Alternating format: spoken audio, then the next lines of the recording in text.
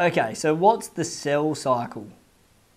Well, remember, cells arise from pre-existing cells. Every cell has come from another cell, and what happens is cells divide. Here's a very basic overview of a cell cycle. It's an alternation between the cell growing and then dividing. Growing, dividing, growing, dividing. That's the real basics. Let's have a look at some more detail on the cell cycle and the different stages involved. So here's a more detailed diagram of the cell cycle. We've got here where the cell's dividing. So we can see two new cells are formed here. So this is obviously the start of the cell cycle. And then there's these different stages. There's not many of them, but we are just going to define what they are. First of all, there's this one here, and this is labelled as G1. G stands for growth. So the first part of the cell cycle here is growth phase 1. Then we move over here and we've got S, the S stage or S phase. In the S phase, synthesis is taking place. In the synthesis stage, the really important process of DNA replication takes place.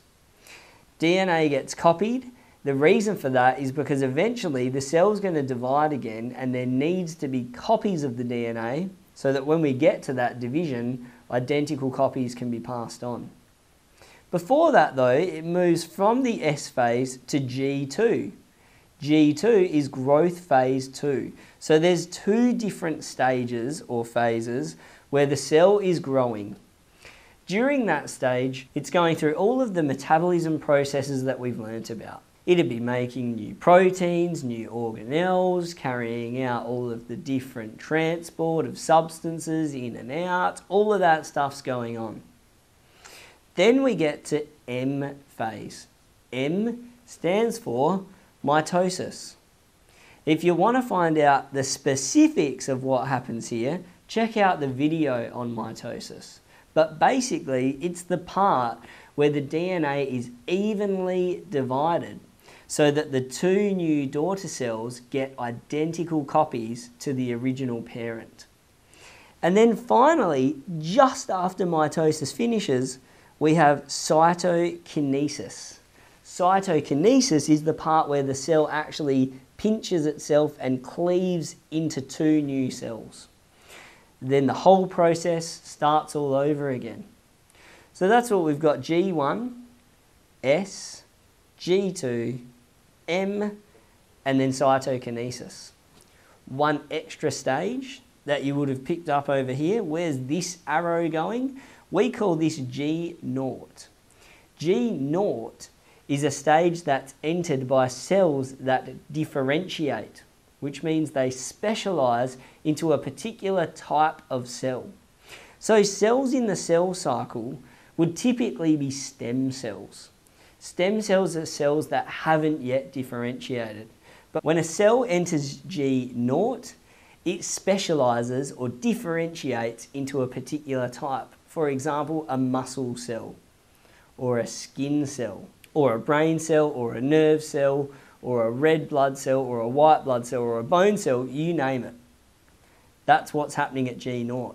Typically, when cells enter stage G0, their cell cycle either slows down or stops altogether. It's cells like stem cells that have an active cell cycle. Now in this video, the only other thing I want to mention is that you'll see along the way here, there are these checkpoints. There's checkpoint 1, that's between growth 1 and synthesis. There's checkpoint 2, which is at the end of growth 2 before mitosis. And there's checkpoint 3 during mitosis. Those checkpoints are extremely important because it is very important that the cell cycle is controlled. Because if the cell cycle is not controlled and cells divided rapidly and uncontrollably, that is by definition cancer. Here we have an example of some normal cells and the cells found in a cancerous tumour. What happens in the case of cancer is, for some reason, we lose control of the cell cycle and cells start to divide rapidly and uncontrollably. So in the next video, I want you to check out how the cell cycle is controlled. So that's been an introduction to the cell cycle.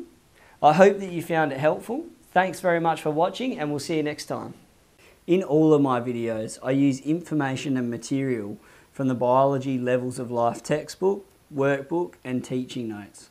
If you want any information on how to get hold of these, just leave a comment below or email me on jeremy.s.lacornu@gmail.com. Don't forget to subscribe if you want regular updates on my new videos. And as always, thanks so much for your support and positive feedback. I'm really glad that my videos are helping you.